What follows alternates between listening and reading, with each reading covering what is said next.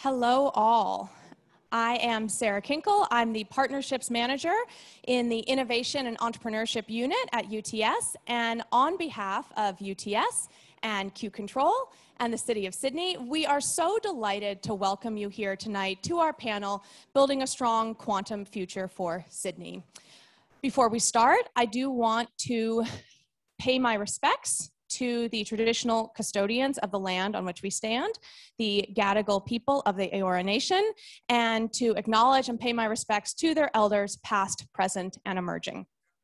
So we are so thrilled here at UTS to be participating once again in the City of Sydney's Visiting Entrepreneur Program. This is a program that's been ongoing since 2017, and in that time there's been over 70 events, over 90 partner organizations, and I know another 13 events this year. And it's just such a fantastic program that brings together the best of what Sydney has to offer and connects it with really the best of what the world has to offer. So it's such an exciting global program, and it's so fantastic that it's been able to continue even in these trying times. And this year's theme has been about the transformative power of deep technology, particularly about quantum and biotechnology, and about the new possibilities that these technologies will unlock for us. So before we do get started tonight, I also wanted to alert those of you who are interested that, of course, this is one of a series of events, and there are more upcoming. One in particular I wanted to draw your attention to is taking place this Thursday on the 10th of June from 6 to 7. It's free, it's online, words we all like to hear. And it's titled In Science We Trust. You'll have the opportunity to join Alana Wisby, the CEO of Oxford Quantum Circuits, and a panel of thought leaders exploring the many dimensions of ethics in a technological world. If you are interested in registering for that, you can go to city.sydney/VEP. On that note, our hashtag for tonight is #BEPSID, which weirdly did not get updated in that slide panel for the people in the room, but it is #BEPSID. So we are here tonight to talk about building a strong quantum future for Sydney, to talk about why this industry matters for Sydney and Australia, about the amazing foundations that are being laid now and the great work that's being done now today, and about how we can continue building that momentum towards the future. So without further ado, I'm going to hand over to our panel's moderator, Dr. Michael Hush, the Chief Scientific Officer of Q-CTRL, to introduce our panelists and take us forward. Thank you, Michael. Thank you very much for that introduction. So yeah, today we're going to talk about building a strong quantum industry for Sydney. Hopefully we're going to address some really important questions about what's going on right now and what we can do to do better as a city.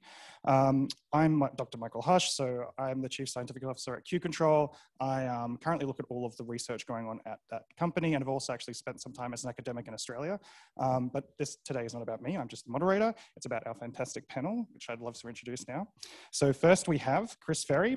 He's an associate professor at the Centre for Quantum Software within the University of Technology, Sydney, where we're currently located. He obtained his PhD in quantum information from the Institute for Quantum Computing at the University of Waterloo in Canada. He specializes in the theory of quantum characterization and control, and many of his theoretical protocols have moved into practice, being implemented in laboratories worldwide.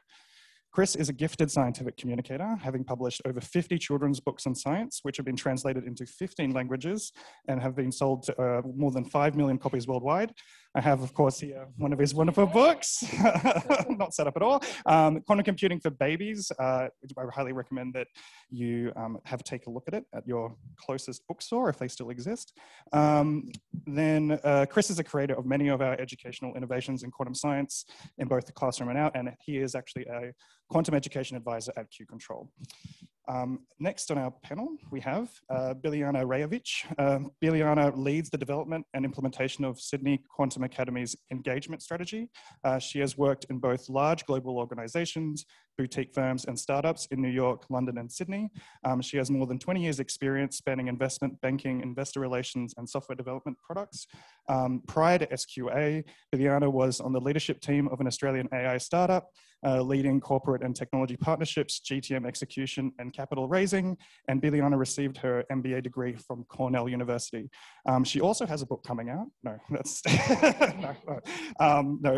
but she's got a great amount of expertise, both outside of simply the academic sector, but also crossing between the two. So it's really great to have you here as well. Next, we have Nathan Langford. Nathan Langford is an ARC Future Fellow and Associate Professor in the Faculty of Science at UTS, where he leads a research group on quantum circuit science in UTS, and a new state-of-the-art cryogenic facility for studying superconducting quantum processes. Nathan is also in the Center for Quantum Software and Information. After graduating from his PhD at the University of Queensland in 2007, Nathan worked in leading experimental quantum science research groups across Europe before returning to Australia to take up a lecturing position and future fellowship at UTS. He has a broad background in quantum technologies, ranging across widely different experimental platforms, as well as theoretical research. And his research currently focuses on superconducting quantum processes to simulate exotic physical systems. Nathan is also a keen science communicator and was once runner-up on I'm a Scientist, Get Me Out of Here. It's great to have you on the panel, of course, Nathan. Superconducting qubits are such a big topic as well in quantum computing, so it's great to have that expertise. And next we have Michael Biersick. He is the CEO and founder of Q-CTRL, a quantum technology company and a professor of quantum physics and quantum technology at the University of Sydney. In his academic position, he leads a research team as chief investigator in the ARC Center of Excellence for Engineered Quantum Systems, exploring the role of control engineering in quantum coherent systems. Michael earned his undergraduate degree from the University of Pennsylvania and his master's and PhD from Harvard University.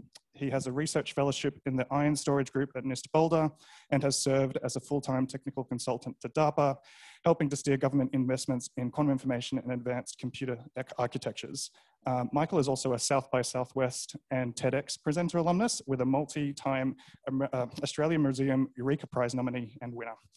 Great to have you here, Mike. And finally, we have Simon Devitt. Simon Devitt is a senior lecturer in the Center for Quantum Software and Information at the University of Technology, Sydney, and co-founder and managing director of the quantum technology consulting firm HBAR. Completing his PhD in 2008 in quantum engineering, he has held research positions at the University of Cambridge, the Japanese National Institute of Informatics, Keio University, and Japanese National Lens Riken. His expertise is in quantum computing and communications architecture design, quantum error correction, and quantum algorithm compilation. He has worked with numerous corporations and VC firms on their expansion into the quantum technology space and advised multiple government agencies on multi-award $1 million R&D initiatives. In 2021, he was awarded the inaugural Warren Prize for the Royal Society of New South Wales for his service to global quantum computing development. Great to have you here as well, Simon. So we clearly have quite a range of expertise in the panel, from everything from industry through to academia to the bridges between. But enough from me, let's say some things from the panel. So the first question, which I'd like to get perspective from both Mike and Simon, who might give us the kind of experimental versus theory side, is what is quantum technology? I assume this is on. Oh, yes, it is. Everyone's holding quantum technology in their pocket. Every single phone you have, every single watch you have, everything's all based on quantum technology. We sort of make this distinction now. We try to sort of tell people or sort of lead them into what quantum technology is by making the distinction of the quantum technology that exists in the 20th century and the quantum technology that we're all trying to build now in the 21st century. So 20th century quantum technologies you're all familiar with. Transistors, they only work because of quantum mechanics. The laser only works because of quantum mechanics. Medical imaging, MRIs, only work because of quantum mechanics. But they're working basically through the quantum mechanical effect of billions upon billions upon billions of atoms. The actual properties that they have and how these things act as, say, switches in the context of transistors occurs because of quantum mechanical properties, but we're not exploiting quantum mechanical properties directly. Whereas the second generation of quantum technology that we all work on, whether it's computing, communication, sensing, what have you, this is all based upon exploiting the actual rules of quantum mechanics at the subatomic level, whether it's atoms, whether it's particles of light. And that opens up a range of possibilities in computing, sensing, and communications that just isn't possible when you think about classical transistors or the digital world that came about in the 20th century. This is why it's so interesting and so important in this century that this technology is actually moving forward, because the first generation of quantum technologies led to the digital revolution. So what's the second generation of quantum technologies going to do? Hello. Let me give a couple of additional perspectives. Obviously, everything that Simon has said is almost verbatim what I would say in this kind of setting, except much more eloquent than I would. I think here's an analogy to try to bring home that point. the way we build technology today, by analogy, is a little bit like building a sand sculpture. We take a giant pile of stuff, and if we learn the right rules, we can shape the stuff into the form that we want.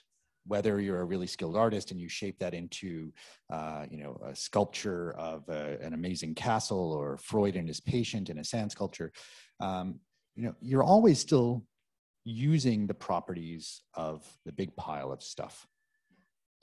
And so it shouldn't escape your understanding that if instead of looking at the giant pile of stuff and what you can do with it, if instead you look at the single grains of sand, you'll see that when you look closely enough, it's not just a homogeneous pile of tan sand. Instead, you see that there's a new level of complexity that was just not visible to you when you only look at the giant pile. When you look at the individual grains, you see that some are seashell and some are stone, some are transparent, some are opaque, some are rough, some are very smooth. And absolutely none of that is visible to you when you only look at the giant pile of stuff. And so the transition that we're making, that Simon alluded to, of what we talk about now in the 21st century of quantum technology, is about looking at the individual grains of sand and building technology from the individual grains of sand. Those are the individual quantum mechanical systems. In the 1980s and the 1990s, we learned that you could get down to isolate individual grains of sand in this analogy, individual atoms, individual elements of electrical circuits that obey the rules of quantum mechanics. And what we've been working on since then is putting that phenomenology, all the complexity we find when we look closely enough, to work. Now, let me expand one step further on Simon's comment. In addition to things like lasers and transistors and computers, there is actually one bit of quantum technology that meets the definition that I think all of us would use for this 21st century or second quantum revolution, which has in fact already changed your life, and that is GPS. GPS works because of atomic clocks. Atomic clocks give us a very, very stable tick that comes from inside the atom. And we can only access that tick if we use quantum mechanics to do so. Now, just think about how GPS has changed your life. Did you get here using Google Maps? Did you use an Uber?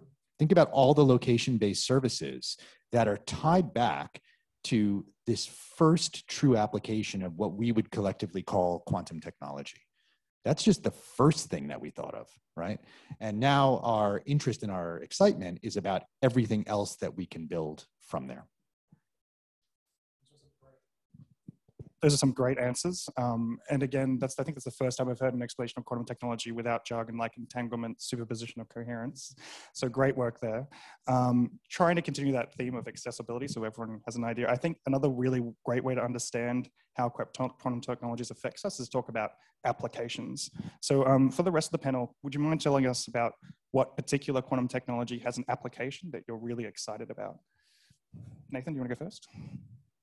All right. Okay, so I think for me, the most exciting quantum technology applications will be those that arise out of quantum computing, and in particular, to use quantum computers to model the behavior of really complex physical systems.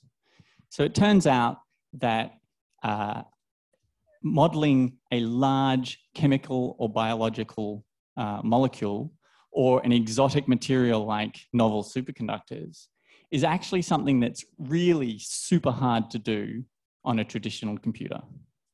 And in fact, a significant fraction of the world's annual supercomputing capacity gets used to do exactly this sort of in silico molecular modeling every year.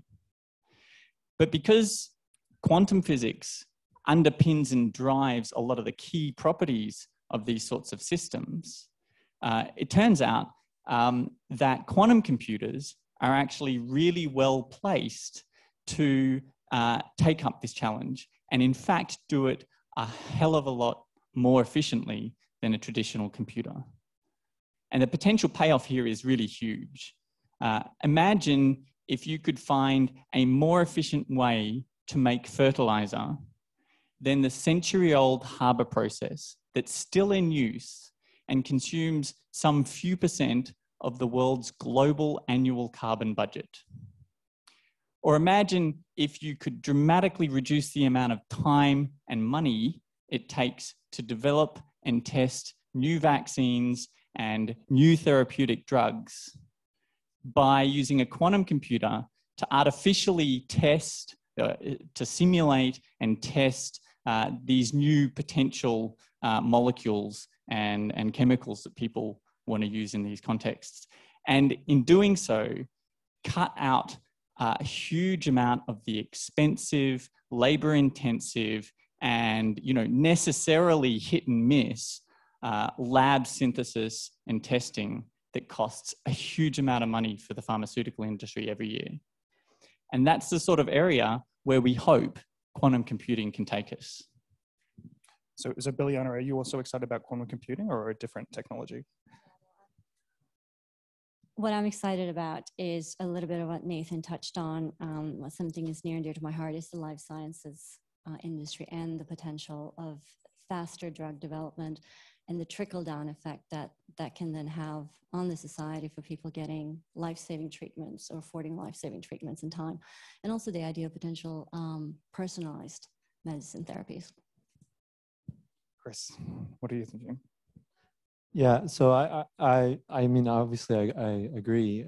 I think the typical answer you hear is that quantum computers will be used to solve kind of abstract problems, like maybe we'll multiply matrices faster, or it could help with machine learning. And I think that may be true, but it's these spin-off effects, like when the first atomic clock was invented, nobody thought that what we really want is Uber. Nobody thought that that's what we were planning on doing, right? So, and it's not us, it's not the people deep into the research that is going to come up with those ideas. It's going to be the community of people that come into the field afterward or now that come up with these ideas and applications that we could never dream of because we're deep in the weeds trying to multiply numbers faster.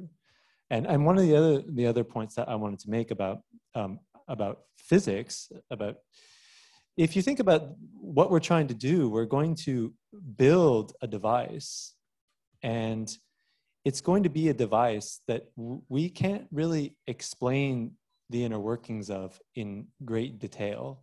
A quantum computer will be a black box, and you can't look in the box. If you look in the box, you'll break the computation.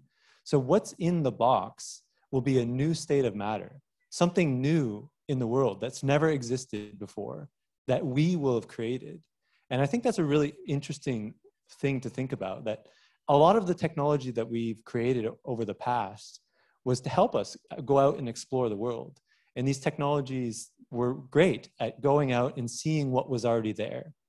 Whereas now we're going to build and design the world at the most fundamental level.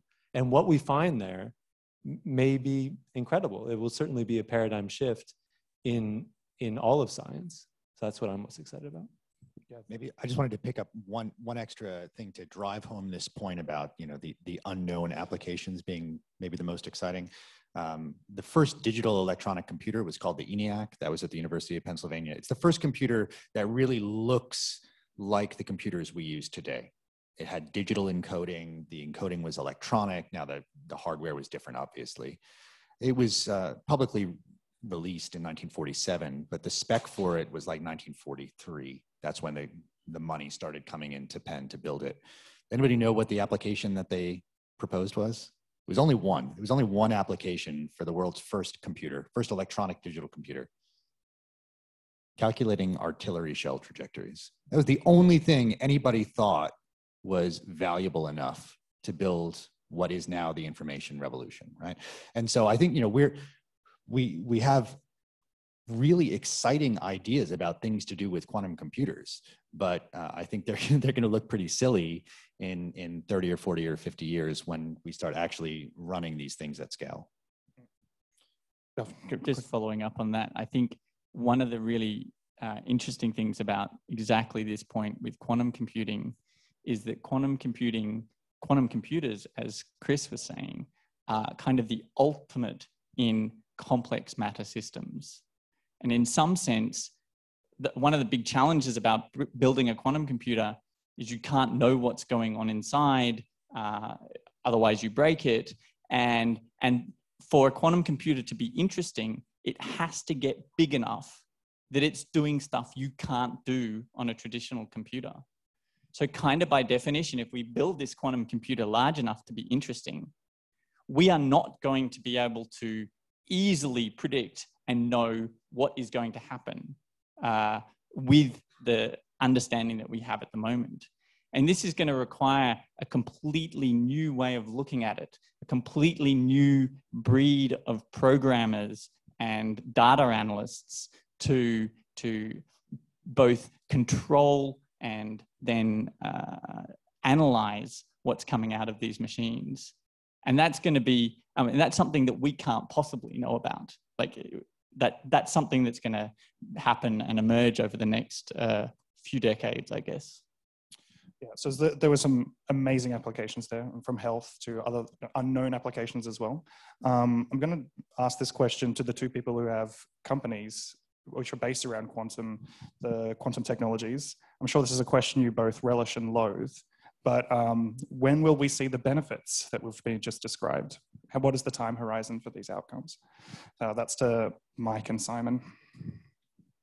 Well, I mean, Mike already alluded to it. We already have seen the benefits when it comes to atomic clocks, timing standards, which leads to GPS.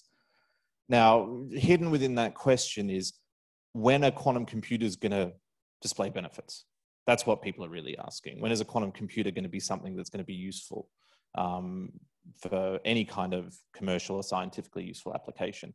Again, it kind of misses the point, because building a machine that can give Summit, the supercomputer at Oak Ridge National Labs, a run for their money in any computation, is that a benefit? I think it is. This is the Google supremacy result that was done a couple of years ago. 50 quantum bits gave the world's largest supercomputer that is used for nuclear weapons calculations a run for its money. I think that's a benefit already. It's already telling us how to engineer these systems, and it's now gotten to the stage, you know, I've been in quantum computing for about 15 years now. It's now routine. It used to be to build a qubit in the lab was a major effort for a new academic that was starting up. These days, you can order them online, just about. Okay, that's a benefit in my mind. When the systems are going to get large enough that they're going to become commercially competitive, that Pfizer or General Motors or GE is actually going to be buying supercomputing time on quantum computers to do their calculations, I mean, you get a range of answers depending on who you're talking to. If you're talking to people with companies, they'll put the timeline a bit shorter than people who are in academia, but nobody knows. Nobody really knows. We're hoping to see good commercial applications, or at least demonstrations of the building blocks of commercial applications within this decade. Now, I don't want to speculate anywhere beyond that. I mean, who the hell knows? We could all be gone by the end of this decade. So, you know, but I'm a pessimistic guy. Are you really?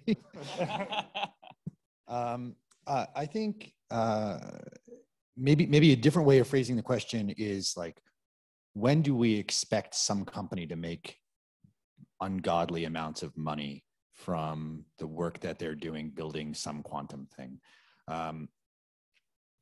You know, Simon is quite right that you get more pessimistic answers from academics on average. You get more optimistic answers from industrialists on average. You know, it's a little bit like picking stocks. The reality is nobody knows if it's going to go up or down. Nobody exactly knows, as Simon was saying, what the timing is going to be.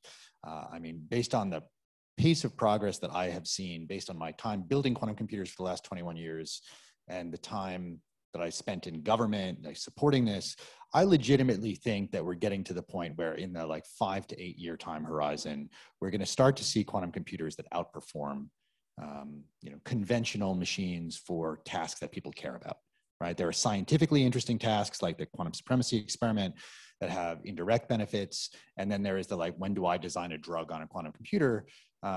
You know, that threshold, I think, is in this 5 to 8 year timeline. But what to me is also exciting is that everything we're learning about building quantum computers actually falls into another category of applications that we don't hear as much about. It's not as sexy, called quantum sensing, which is taking the fact that quantum hardware is really, really fragile. One reason it's really hard to build these big systems is that it breaks very easily, right? It just turns back into garbage. Well, you can kind of turn that on its head. You can use that as a benefit, as a technological capability to detect very small signals, in particular, very small magnetic signatures. Maybe you want to do mining exploration, very small gravitational signatures. Turns out you can measure ocean currents directly. You can map ocean currents with gravity from space, right? And so quantum sensors that leverage this weakness as a strength give an application or give an opportunity for applications that deliver on nearer timescales. And the reason is that, very coarsely, a quantum sensor is a lot like a 1 quantum bit quantum computer. It's like a quantum computer with one element. And we're really good, as Simon was just saying, even at making them in like the most junior academics intro lab. They can make a qubit, and we know a lot about how to manipulate them and operate them.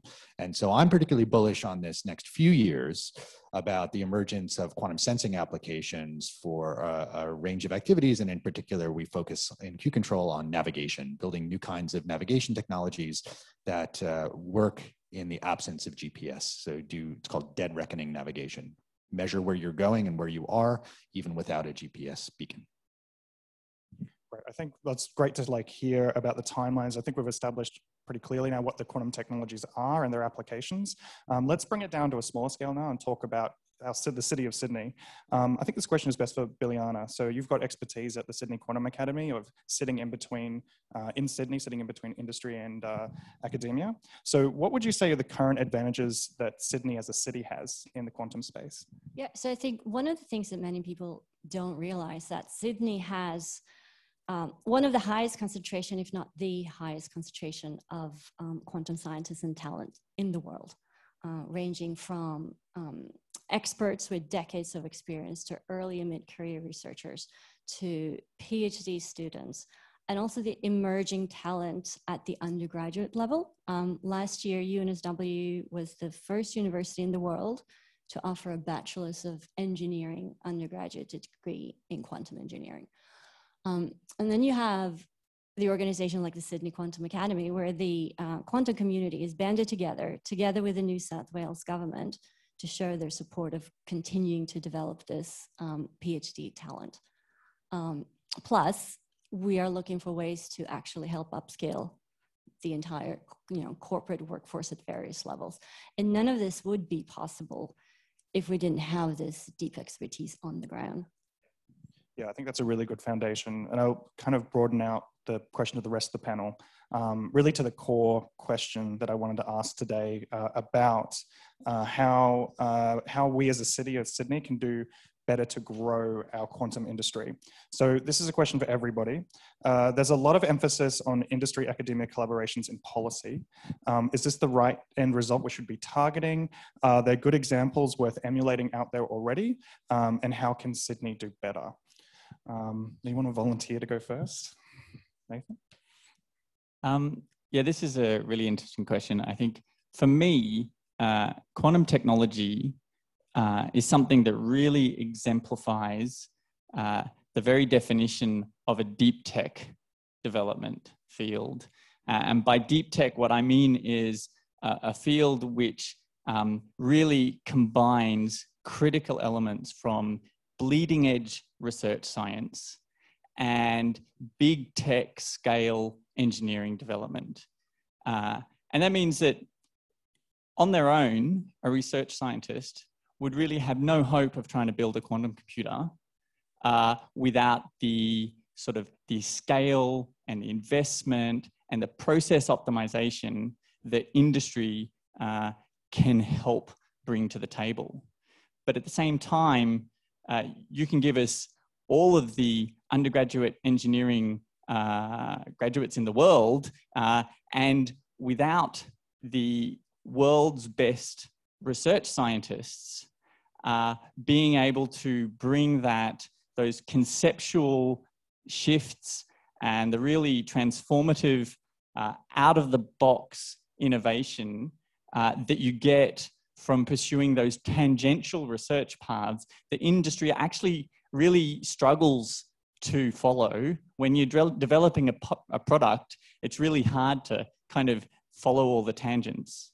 And that's absolutely critical in this space at the moment. And we're really seeing exactly this interaction at the moment in our field. What started as basically an academic pursuit in the mid-1990s is now getting huge interest from industry around the world. And I think in my field, in my particular experimental area, there's a really good example of this, which is that John Martinez at the University of California, Santa Barbara, he's really one of the key founders of the area of superconducting electronic circuits for quantum information processing.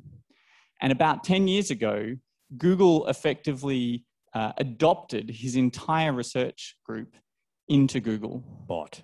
Yeah, bought. And you know, they were already doing amazing science in the Martinez group. But since they joined Google, it's been really exciting to see the transformation they have taken to the next level, where the sort of stuff that they can do is really is changed by the fact that they're now embedded in the sort of massive corporate machinery that a company like Google can bring to the table. But even though this is kind of the fairy tale story of academia industry collaboration in some sense, I guess I would say that maybe this is not the example that we want to follow, that we should be trying to follow. I mean, let's face it, how many Googles are there? How many groups, academic research groups, are there like John Martinez's group? This is a really, really hard thing to replicate. So actually, I think I would argue that one of the things we should be trying to do really, really hard, especially in Sydney and around the world, is that we should be trying to really strongly support the academic groups at this point.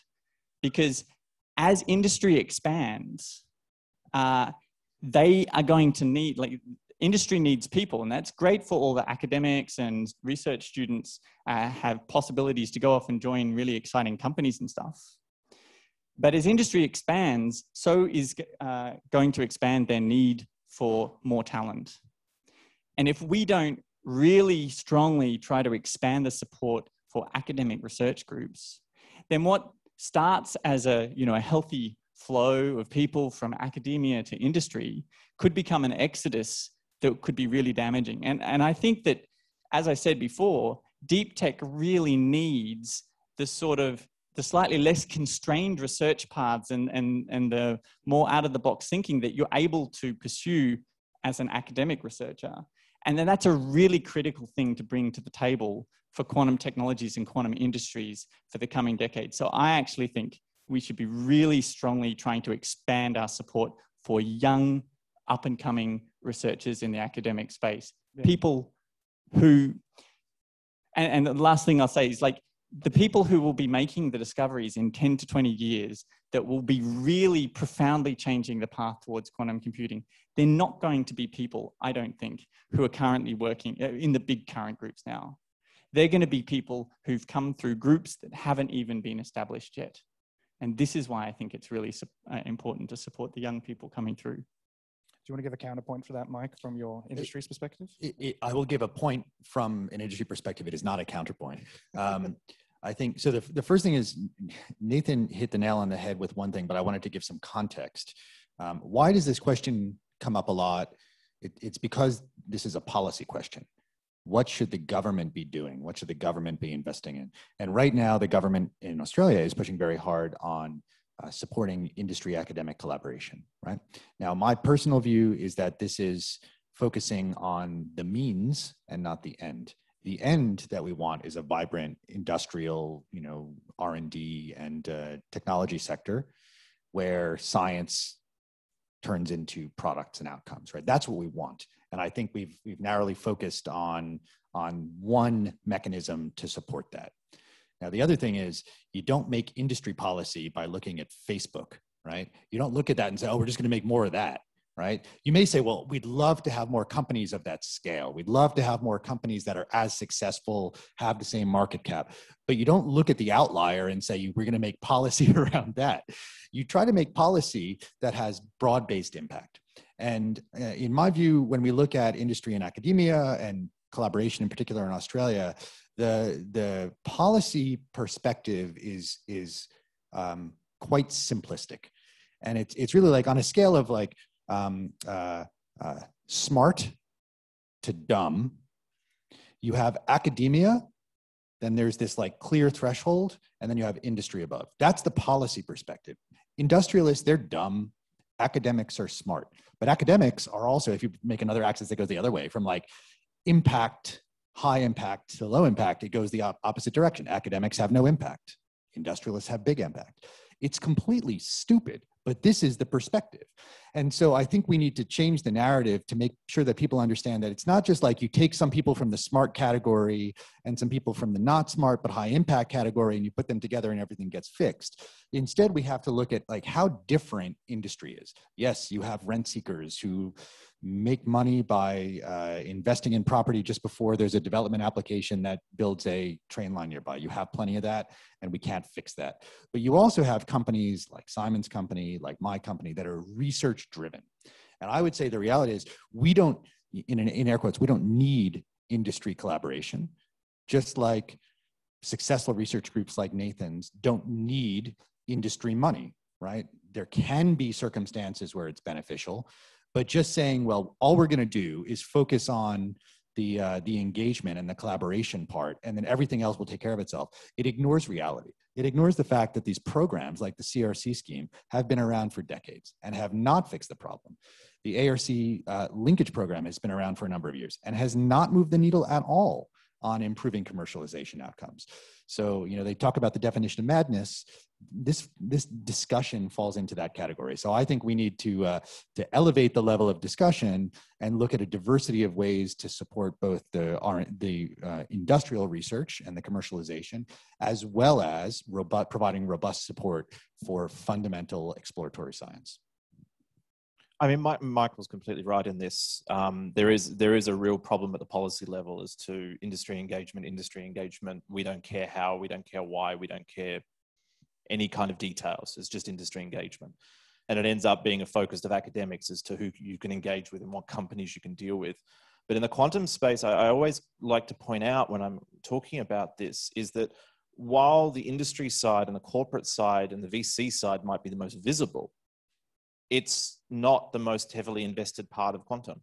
Government still vastly outweigh the funding that's coming into the quantum sector. I mean, just in the last year, we've had the French announce a $3 billion initiative. We've had the Germans announce a $2 billion initiative. We've had the Dutch announce a $1 billion initiative. The Dutch, this is a country of the same size as us, the same GDP as us, the same very, very good talent base as us, and they've already got a $1 billion European Union international initiative.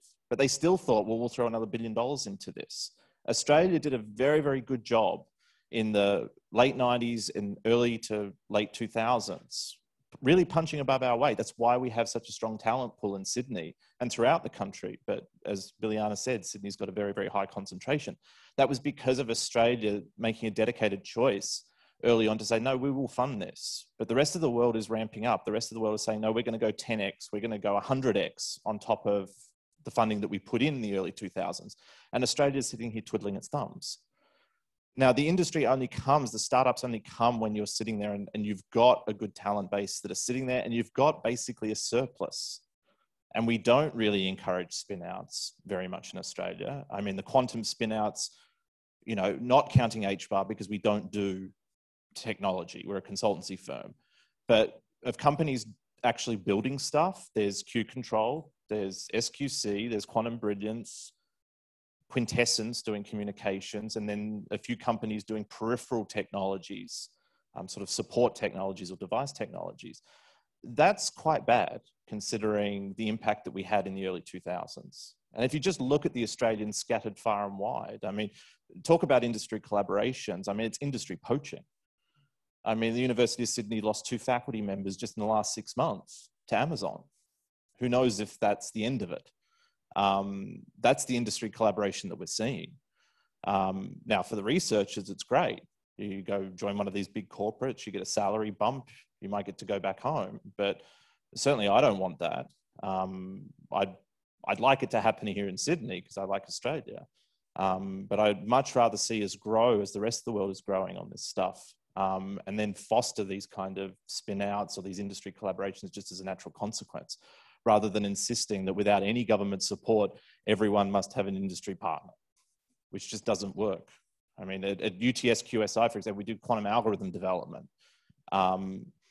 Nobody in our center is really keen on industry collaboration because it doesn't match our research programs. The people who are doing algorithm development at UTS are not really interested in what's going to happen in the next 3 or 4 years in optimizing financial portfolios. That's not their interest. That's not what they're trained to do. So there is this issue. Can I just say, and that's okay. We need people who think on 30 and 40 and 50-year timescales. I mean, I run a company. I'm an industrialist. I have a short-term time horizon. And I need people like Simon who say, what are we going to do with this technology that you're enabling in 40 years, right? If we don't have this diversity of timescales in our R&D portfolio, everything falls apart. And what's really important to add to what Simon said is that the people at UTS who are working on this stuff, they're like world leading in this area. This is not people who are doing something that's not considered important or like they are really at the head of the game, but it's just they're playing a game, as Mike said, that's 2 decades down the time horizon. Chris, did you want to make a comment? You are one of the people that they're talking about right now, as someone who's at UTS working with industry today. Yeah, I think that something practical for me, and it sounds like it would help with a lot of these problems, is bringing in students at the undergraduate level. I don't have enough PhD students to send out into industry. How do I get them? Well, right now they can't come from overseas. So where are they going to come from? They need to come from Australia. So we need to get high school students, people that want to upskill, into our undergraduate programs. UNSW has an undergraduate program in engineering and quantum computing. UTS has an undergraduate program. You can get a Bachelor of Computer Science with a major in quantum information science at UTS. We need people into these programs, and where they will go from there, they might come and join our research groups. They might go and join companies, but we just don't have enough of those people there. So we need to somehow encourage, incentivize people at that low level. And this isn't going to solve the problem today or tomorrow, but an undergraduate degree is only 4 years. So we can start to look forward to this problem being solved 4 or 5 years from now if we can get students today into these programs. And for those students, it's probably worth saying that, I mean, quantum technologies is, it could be a bit like the NASA space program. There's a lot of stuff that can come out of this. Even if you train and you get a degree, Bachelor of Computer Science in Quantum Information Science, that doesn't mean that that's the thing that you have to do for the rest of the career. You're going to be getting a huge amount of really useful skills that will be, we don't know what the spin outs are going to be that are going to arise from this massive research program that's happening. So there's a huge horizon there. Yeah, I mean, I don't think you can find an example of someone who got a degree in quantum computing and didn't end up being successful. I mean, getting a technical degree is pretty much a guarantee for, employment or probably happiness. I think we're all pretty happy. I mean, yeah, we all got degrees in quantum computing 10 years ago. I think some of us were too philosophical about the decisions I've made in my life. I've noticed a theme that's developing. We really are talking a lot about how industry and academia are connected through the talent that goes through. So I have another question for Biljana. How do we build wider quantum literacy and the right talent pipeline to support both researchers and entrepreneurs? Yeah, so I think you can end up with a wide spectrum of quantum literacy. And I think we have to, as educators, think about how can we develop the right talent for the right content for the right people. The CEOs at the CEO and the board level, what do they need to know in order to understand how this emerging technology is going to transform their industry, their company, their workforce, and how can they continue to drive change within the organization? The classical developer, how do they need to be retrained to have the right future technical skills? people working in quantum adjacent industries, or people working at you know, companies as Q-CTRL who are not quantum scientists, but who are always working with them. What level of knowledge do we need to get them at? And then how do we deliver this? You know, what's the right mixture of in-person teaching versus online? You know, how do people ingest knowledge and information nowadays? Look, it's definitely a tall order for the educators, but I think that's okay. This is a long-term game. And then to your point earlier, in terms of we need to look at the top of the funnel. How do we entice people to actually study these subjects? And I think one of the things we need to do is we need to demonstrate, as much as you don't want to work with collaborative industry or looking at near-term. I did not say I didn't want to. I collaborate with industry all the time. Well, we need to make clear connections between what you're studying today, and there's going to be a job there waiting for you 4 to 5 years from today, not just in academia, but with industry. And for that, we need these collaborations to actually explore these future use cases so that companies are going to understand what are the skills they need to look for and hire for 4, 5, 10 years from now. So yeah, I'll pick up on that, and I'll actually highlight a relationship that Q-CTRL has with Chris. I mean, it was highlighted before that Chris is a quantum education advisor. Chris is an academic at UTS. Q-CTRL has a lot of talent in web development and professional software engineering and back-end engineering and product design and user experience and user interface design. And we decided to get together and build something kind of new and different. And that is an ed tech tool that leverages the best practice in product design and user experience, but is informed by education and education-focused research. I mean, maybe do you want to say something about some of the content development that we're doing together? Yeah, so I think this is a great point, and I think it hits upon a lot of things. Like one of them is that when we think about the collaboration between researchers and industry in deep tech, we imagine like there's geniuses that are going to go behind some lab door, and they're going to, you know, that's the only way in which we could collaborate. But no, there's lots of ways to collaborate, and one of the ways in which we're collaborating is providing new innovations in quantum education. And before I said, you know, I want students, but you know, that's putting my academic hat on, because that's what we do, right? We work at a university, and we need students to pay fees so that the university can pay our salaries, but also to help us do research. That's just one side of it, right? But everyone can and should be educated in quantum technology, just like I teach my children how to code. I teach toddlers, my toddler, how to code with a little robot and a little thing, right? You could have said the same thing about conventional computing, you know, 50, 60 years ago, saying, you know, it takes experts and people with a lot of expertise to do this. 70 years later, we're now teaching toddlers to do it. So we can do this, but we need innovations. And that's what we're doing at Q-CTRL with this collaboration, is coming up with new innovations to teach not just students, not just experts, about quantum technology and quantum computing. Yeah, an important point is that we're trying to leverage the expertise of both sides. Chris is an expert in the science communication part. I mean, he's obviously an expert in research as well, in the content, what should be taught, how do you teach it in an effective way. We're experts in building products, right? And I can tell you from my time in universities dealing with web interfaces like Sydney Student for, you know, online student management, that universities are not good at product development, right? They're not good at software engineering. And so this is an opportunity where we bring kind of the best of both worlds, and then we end up testing the new technical product in an education setting. We'll be using it in UTS's coursework in the future, right? It's a really cool example of a collaboration that is more than just, you know, we buy your science. Maybe, or we buy your education product, right? And maybe there's one last thing that we can add to all of these. I mean, these are all great points. But one thing that's particularly important for Sydney, I think, so I'm going to use a buzzword. And if you've ever written a grant application or something, then you will know this buzzword is vital importance to your survival. And that's interdisciplinarity.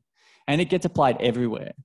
But the thing is that quantum technologies is one of the most interdisciplinary fields that's out there.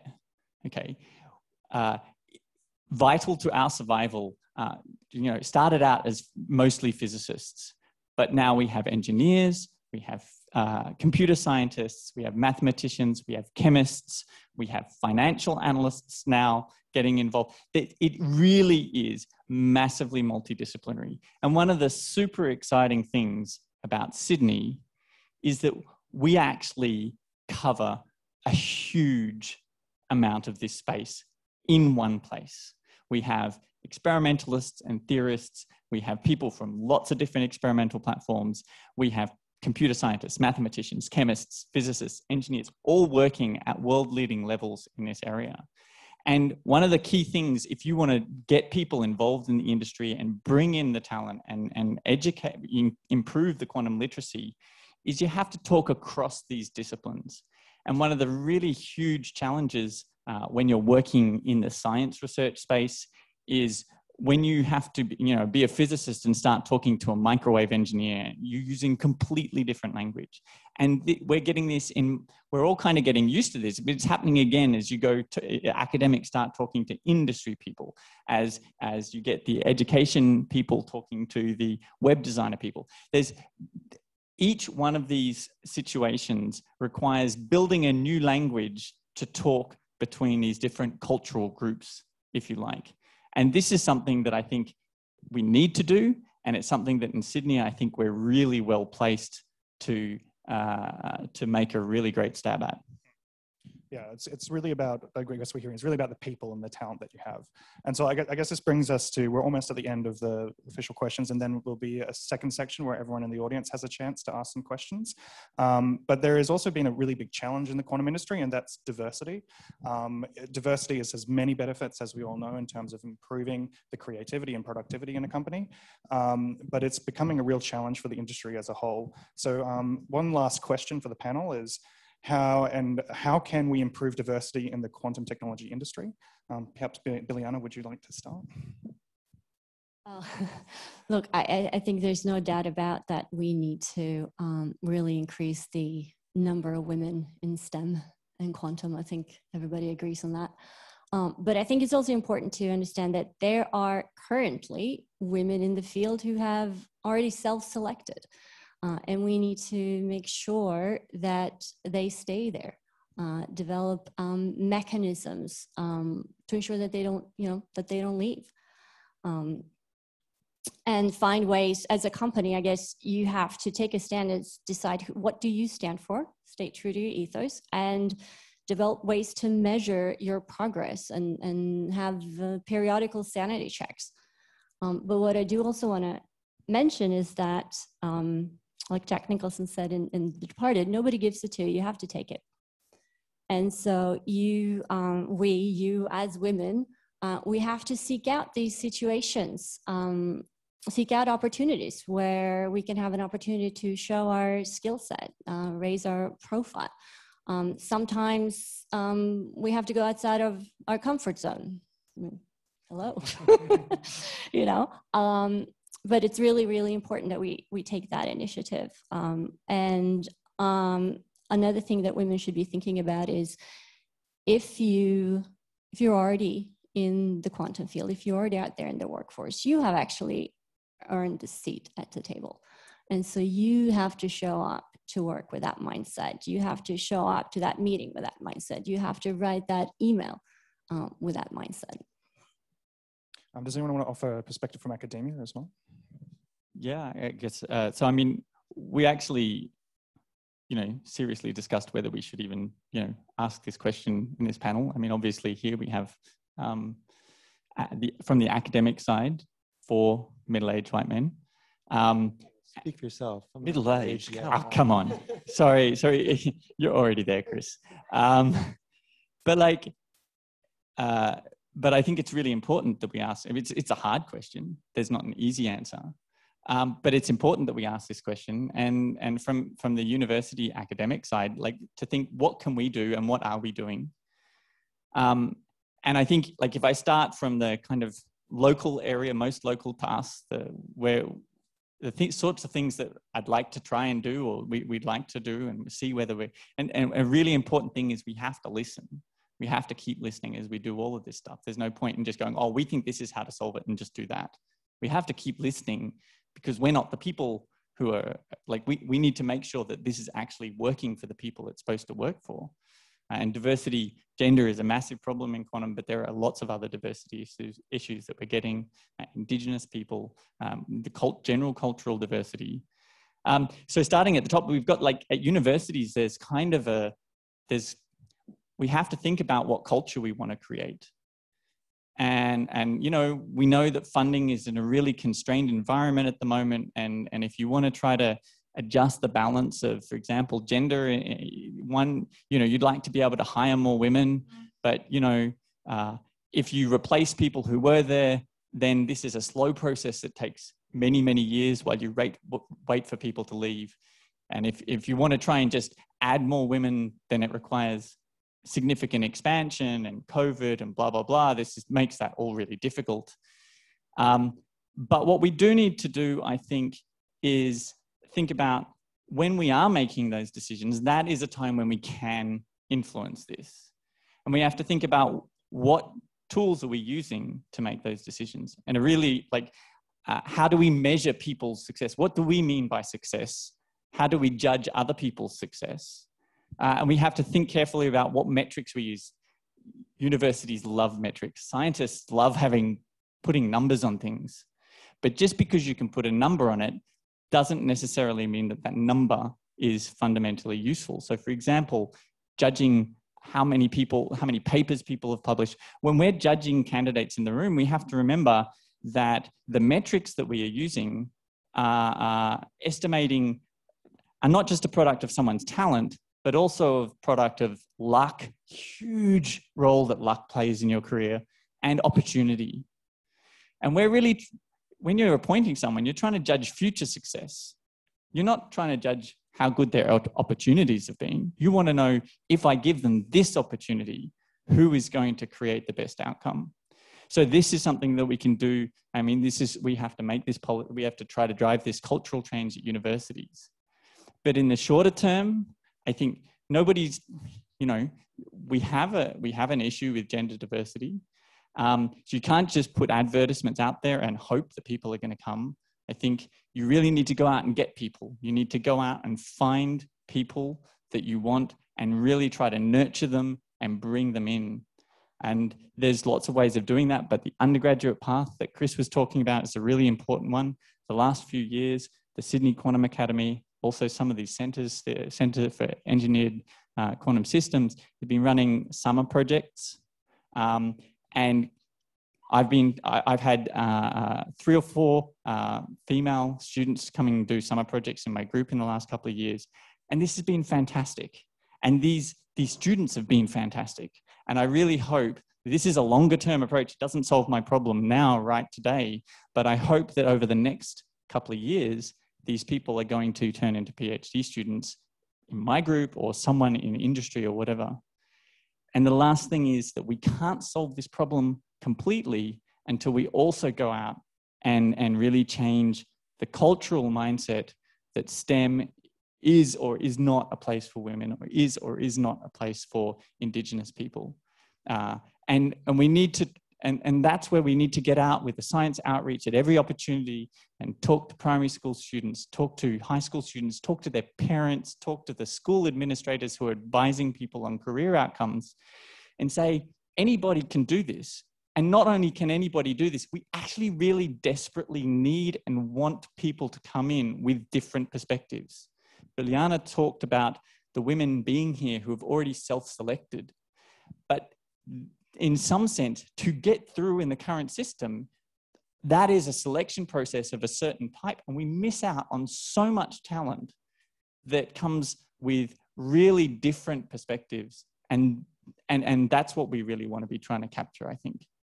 Unfortunately, we don't have much more time for that really important question, but I think you really spoke quite eloquently. And I think everyone here on the panel agrees it's like a real challenge that we're working on, but it's great to hear there is a lot being executed right now to try and change it. And I'm sure we'll continue to try and come up with new ideas to solve it. If we can try and get a quantum computer to work, I'm sure we can tackle this problem. So now we'll move on to the final section. So I've put up a QR code. It's also available on Zoom for those who are following online. Just get out your cameras and look at that link. It'll give you the ability to submit questions to the panel. We'll use the last 10 minutes we have here today to address any of your questions. I think I'll start the first one. So I've got some pre-compiled from before with the invite. This is probably for Simon, because I think I might know what the answer is. What's the most important thing in quantum tech that's not being talked about as much as it needs to be? Oh, geez, what's the most important? I don't really, that's a good one. I really don't know. There's a whole bunch in quantum tech that should be talked about, but isn't. I'm not sure which one's the most important. One example there. Well, we still have a problem with managing expectations. We've been talking about it for 10 plus years. Manage expectations are all getting into trouble. And in some respect, I think it's getting worse. Whether this is a function of the massive increase in corporate involvement, or whether it's the startup community and the investment community getting in, I really think we've gone a little bit downhill. And, you know, some players are worse than others. I won't name any names, IBM. But we really have a hard time when it comes to, and I suppose I just did what I'm going to criticize by having a go at somebody, which I probably shouldn't have done. So yeah, managing expectations is still a real issue. Now, we have been seeing a subtle change in language coming from most notably Google, but PsiQuantum's done the same, and we're starting to see a shift. So we've been dealing with quantum computing, especially sort of NISQ, this sort of near-term, small-scale chipset stuff, which was always a bit tenuous from a scientific perspective. Basically, you have to get quantum computers to a certain size, and to get quantum computers to that size, you need error correction, which means you need a lot of qubits to do interesting algorithms. And there was this push early on of what could we find that was like a killer app using, you know, 50, 100, 150 qubits in any given system. But that question was floating around in 2003, 2004, when I started my graduate degree, and we never found an appropriate answer for it. Luckily, we have been starting to see some language changes that are sort of pushed by the corporates a little bit more to say, no, look, we really are dealing with large scale machines for these things to actually become useful. And maybe that will help change the zeitgeist a little bit and sort of, again, put people into a more realistic framework of what's going on quantum. Certainly my interaction with the VC community has been quite interesting. When they sort of started getting into this in about 2015-ish, 2014, 2015, when you started to see more VC firms getting interested in quantum technology, and it's a consequence of how the Valley works. I mean, they really did look at it as just another app, rather than it's the app and it's the phone and it's the telecommunications grid and it's every chipset that you put into the phone kind of technology. But that's slowly coming around. The more reputable quantum startups out there, they've done a much better job at managing expectations. But you know, the snake oil salesman, you've always got to watch out for. And because the industry is not very big, I mean, for example, those of us, me and my partner at HBAR, we can pretty much manage the entire ecosystem at the moment. It's not large enough that it's just things that we can't keep track of. We know most of the companies, even the new ones that come along. It's still very, very small. But the problem with that is the snake oil salesman can have a very large impact that needs to be pushed up against and needs to be managed by the reputable startups and the reputable corporates.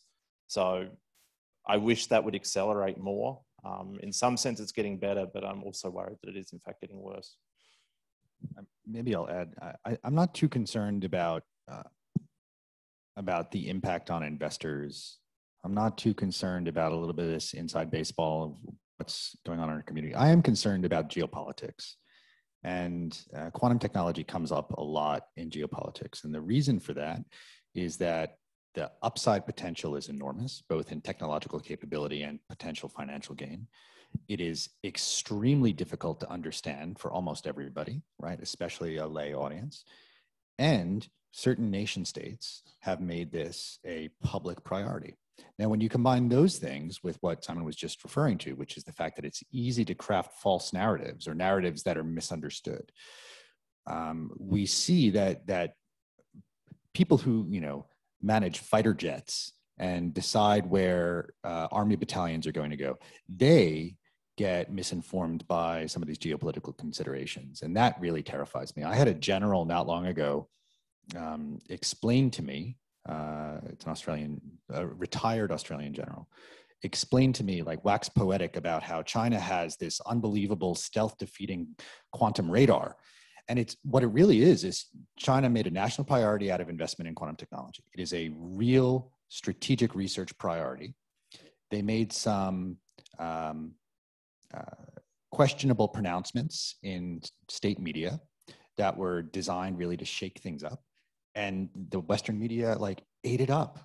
And it's just fundamentally untrue. This technology doesn't exist. And actually the same week that this general was waxing poetic to me about it, the inventor of the concept, a guy at MIT named Jeff Shapiro, wrote an article about how quantum radar doesn't and can never work, right? I mean, but that concern has infected the people who send men and women to war. That to me is actually quite terrifying. And it is an area where I think that taking back the narrative and keeping it tied to reality is actually a responsibility for all of us. I'll just remind everyone, you can actually upvote things that you're most interested in hearing about. So I also recommend that everyone jumps on and just has a look at what questions are available. So this one I'll leave open. This is a big question. How will industry address the potential nefarious applications of quantum computing? For every noble quest, several are determined to use these developments for not necessarily the betterment of mankind. Anyone want to take that one? I mean, I'll go, but go ahead. Well, I guess one thing that I would say is that at the moment, the whole industry academic space in quantum technologies is in a bit of a kind of a luxury state, in the sense that industry is really desperate for academic involvement and to be benefiting from academic results. And they're also really keen to share what they're doing. So there is a lot of what's happening in quantum technologies that is still really open research and public, and where companies like Google and IBM are taking their systems and publishing papers to discuss how they're doing, what the outcomes are. So one of the things that you can do is just shine the cold light of day on these things and make sure everything is out there in the public domain. That helps. Now, of course, I don't know how much stuff is going on behind closed doors. Maybe we're just seeing the tip of the iceberg. Who knows? But I think that actually at the moment, the vast majority of what's happening in the quantum technology space is in the public domain. And that I think really helps with that. Liana? I was going to say, one of the things that we've started to really think about is responsible quantum. And how can we actually get together now to sort of help, I guess, learn from what we've seen in AI, learn from what we've seen in biotech, and can we figure out a way to position ourselves better? And we're taking initiatives to actually lead that conversation later this year. But I think really thinking about identifying some of the risks, understanding and prioritizing those risks, and based on impact to society, impact to, what have you not, because this is not a technology that's coming tomorrow. So we do have some time to, still think about it and think through the implications. And I think understanding which risks are emerging, which risks are just make-believe right now, and start addressing them through conversations through responsible quantum regulation, policies, and what have you. I mean, I'll say, I'll take a slightly different view. Anything worth doing can be turned into a weapon, right? anything useful can be turned into a weapon. And I think it is valuable that people think about the counter-proliferation questions. How do we ensure that there's ethical development of the technology, that we, protect personal data? I think it's useful that people think about that. I don't think it's useful that it becomes like everybody's responsibility is ethical development of quantum technology. Like we don't know, right? We don't know what that looks like. It's also not an area of expertise. And I think you do see that there have been failures in, say, conventional AI that was just brought up about algorithmic bias and things. They were in part identified by parts of the community who are specialists in like wielding technology for good, in air quotes. And I think that the lessons we've learned there, that supporting people who want to pursue these questions and want to proactively come up with solutions, that I think is a very good way of approaching it, as opposed to the more simplified version, which is everybody has a responsibility for building ethical frameworks and stuff. Like I don't know anything about ethical frameworks in technology, but there are people who do. And I would strongly encourage them to be supported to come up with potential solutions that others can implement. Can I just add that I think one of the ways which we can combat this is probably the same answer to how we combat it in conventional technology. That's education, not just of people in the field, but of everyone, so that everyone understands what's at stake. Otherwise, a government or a company can just craft their own narrative and tell the users of their product that the government's wrong, or the government can say that someone else is wrong. And if the population has no clue one way or the other, and they just trust what's coming through their feed, then it doesn't matter what we do, in a sense, in the field. So everyone needs to sort of understand what's at stake. And I think, that is going to be a huge problem, because not everyone even understands what happens when they click accept, when they turn on their phone for the first time. And then when it comes to, giant important policy decisions, people are lost, and they don't seem to actually care. So I think educating people on what this technology does, what it's meant for, and how it connects to, what's important to you, your values, your needs, is going to be, it's important now. We're not doing it now, but it will be important for quantum technology as well. I think we've got time for one last question. There's been quite a popularity around basically students asking questions about the quantum industry. I've summarized them in sort of two ways. One is, how are we going to convince students to join the quantum industry, considering it's so small, and that there's been statements about those students then being poached? And then if you are a quantum student, what do you think they should be studying? And then finally, if you're not necessarily a quantum student, do you think is there a position for people without quantum degrees in the industry as well? Well, students are already very, very enthusiastic about doing it. We see it at UTS in the engineering and IT faculty. We have internships going, and we always get a huge response coming from students who aren't trained in physics, aren't trained in quantum. So there's always a place for them. Certainly, I'm sure Michael will say more about it. What fraction of the Q-CTRL team has a background in physics and quantum? I assume it's not the majority. It is, but I think maybe, sorry, that was not fair of me.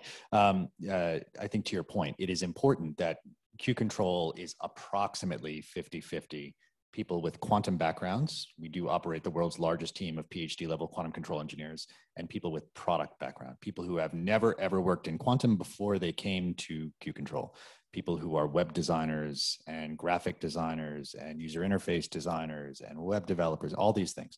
So I think there are many, many opportunities. And if you want to upskill, then I'll promote this thing that Chris and Q-CTRL are doing together. It's a product called Black Opal. It'll be out soon. It's like Duolingo for quantum. You want to get up to speed, it's a great way to do it. But we also are very keen on just advertising that, man, if you come from a background that's peripheral and you want to work in this industry, the salaries are outrageous. Like the amount we pay people is ungodly. Watching my budget like vanish every month in the bank account because it is in demand from us as employers. We want people to come into this, and that's on the technical side and on the more producty side. So it's a great industry to get into.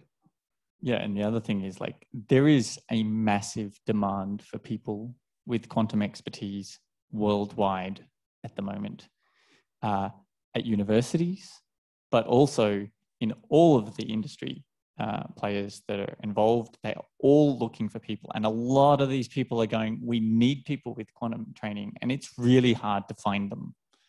Microsoft in Sydney, I've heard people from Microsoft in Sydney on many occasions go, like, we want people with more training. We will partner with organizations who can help us get people in who have more training. So if you choose as a student to do a technical degree that has some quantum technology involvement and some pathway into quantum, your technical skills at the moment will be very much in demand. And that's just for the people who end up inside quantum. And as we said before, the sort of stuff that you learn, the sort of deep tech skills that you can learn on how to merge leading science with complicated engineering and industry type development. These skills are in demand everywhere. I mean, they always talk about how people with physics backgrounds end up getting employed by consultancy firms. It's not because they know how to solve Maxwell's equations. And the same thing will be true here. If you get training in some sort of area of deep tech where you've shown that you can master some like deep science, and at the same time the kind of engineering and industry type component, I'm pretty sure that in many different areas where those things are important, they're just going to want to lap those people up. I was going to say, for those who don't want to necessarily stay in academia or who don't want to be a deep tech people, there will be opportunities for you as quantum consultants. There will be as quantum product managers and product developers. I'd say to the questions of what subjects or what to study, try to sprinkle some psychology and communications into your highly technical degrees. Do some public speaking or things like that, so you can actually be the translator, be the go-between between the various sort of ends of the spectrum, because I think those people will be in high demand. I'll just point out that if you come to UTS and you come to learn quantum at the undergraduate level, you're not a quantum person that's pigeonholed in quantum technology, right? You're an engineer, and on top of that, you're a computer scientist, and 10% of the courses you took were in quantum. This is what a specialization is, right? This is all specializations, whether you come and specialize in data analytics or machine learning or architectures, computer architectures. Whatever the specialization is, that's 10%. You're an engineer, right? But you have this specialization, and so you can come and you can study this exciting field that gives you lots of a breadth of skills that you won't be able to get anywhere else, that you can apply outside of quantum, and it's exciting.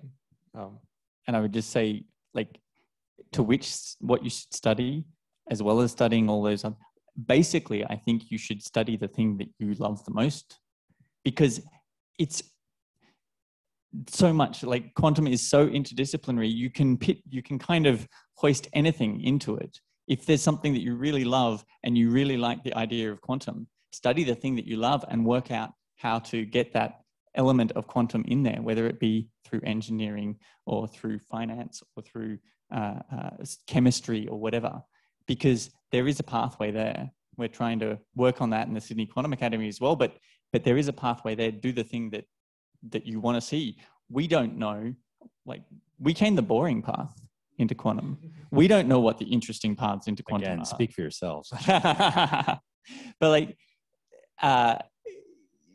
we want the new people to show us what are the interesting combinations that they can put together. They have, just really quickly. I just finished teaching last semester, Introduction to Quantum Computing. And the students, what they did to learn their first subject in quantum computing was they built a quantum video game. And they taught me things about quantum computing that I didn't know, I couldn't have thought of. it'll be showcased. I'll write a blog post about it, but it'll be showcased later. And you can see quantum tic-tac-toe and a quantum music box and all sorts of interesting applications of quantum technology that I guarantee you Google and other people aren't thinking about. Yeah, I think that's a really great positive way to finish. A lot of opportunity and clearly a great space to be in. So I highly recommend everyone listening to get involved. So that finishes the main section. Let's thank our esteemed panel.